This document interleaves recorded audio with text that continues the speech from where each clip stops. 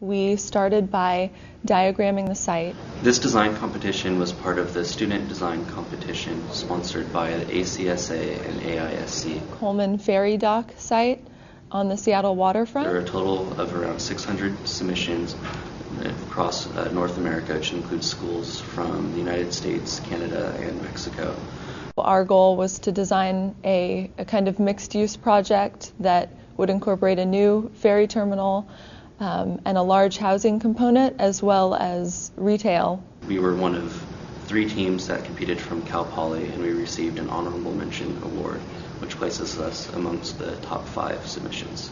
We had the idea of actually collecting the runoff and the rainwater from the site and filtering that through these large screens on the face of each of the 3 towers. I was very skeptical. We were able to go back to the Archies and say, could this work? And they'd say, well, yeah, but that's going to be really tricky. So, what were you thinking about? How canted are the columns? And, how far away is the screen pulled away from the major structure, and how can we brace this? And from an engineering standpoint, it raised a whole field of concerns and problems that I knew would be addressed. I mean, essentially a whole another structure just sort of hanging off the side of our building. In talking with the architectural engineering students, we decided that the screens could also serve a structural component. It was really great being an architectural engineer to be able to work with the other discipline and see and hopefully understand a little bit of their perspective.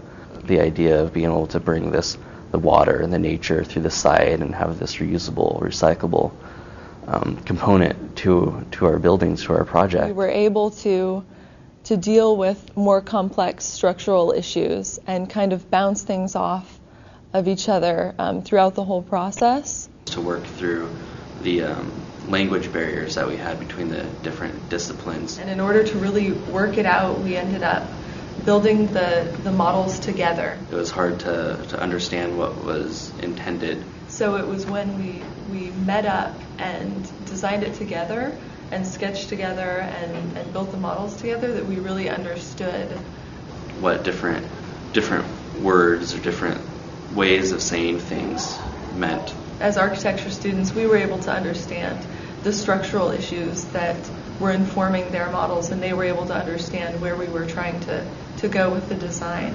And have different perspectives that we wouldn't otherwise come across. It helped to make the process more cohesive and that much more comprehensive. Ultimately, to create the best project if we can get the disciplines to work together.